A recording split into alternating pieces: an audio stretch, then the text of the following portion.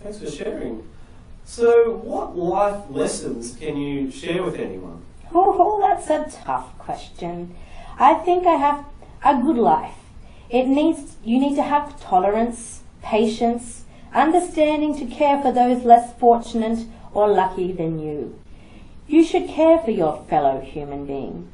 What you give out, you get back. Be responsible for your actions and mean it. If you say you are sorry, then you truly should feel sorry, as that is how we lived growing up. Memories never wear out. You can always relive them anytime you like. As we get older, that is all you really have, and no one can take them from you. Old age is your choice. Either you give up or you start learning again. You have lived up to 95 and look to continue going on for a lot longer.